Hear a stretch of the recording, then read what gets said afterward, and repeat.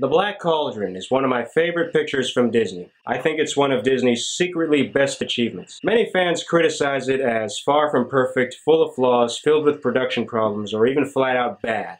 I disagree with all of these statements. Black Cauldron is one of my favorite Disney animated pictures. I love it from start to finish. I wouldn't want to change a thing about it. For a long time, it was actually my #1 favorite Disney animated picture, before I saw Tangled.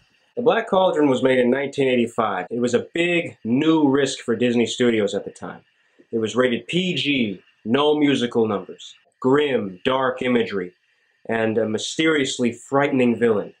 Plus, the narrative of this picture didn't go with the Disney themes that you saw in previous Disney animated pictures. Rather than tell the story of a prince or a princess, it tells the story of this young boy who was a farmer.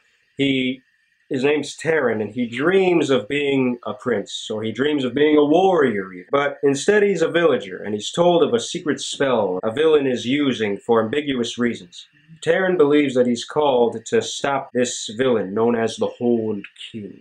And he meets a pig along the way that can help him stop the villain. He also meets an evolved dog named Googie, who's kind of funny and also helps Taran along the way. Along the way, Taran also meets an elderly man who helps him, and he still meets a princess who helps him along the way too. There isn't really a love story between him and the princess. There are like some really subtle hints at it, but it doesn't happen. He also finds a special sword that helps him along this journey. Taran also meets 3 witches who make deals with him regarding his sword and the cauldron that the Horned King is using.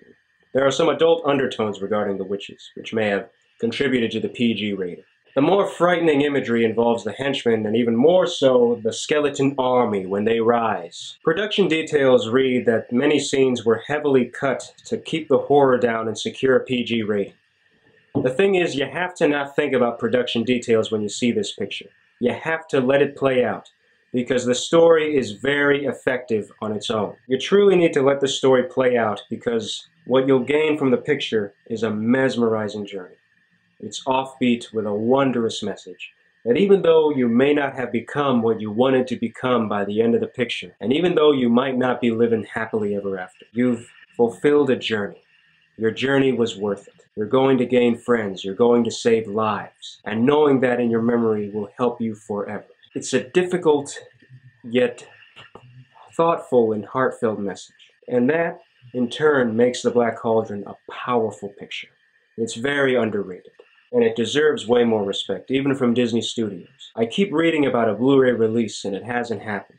The 25th anniversary DVD is definitely the edition you want. A little off topic, but worth mentioning anyway, is that if you really like the Donald Duck short Trick or Treat, it's included as a special feature on the Black Cauldron 25th anniversary DVD.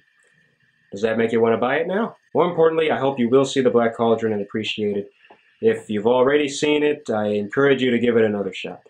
And that's how you know you were called for adventures in your life.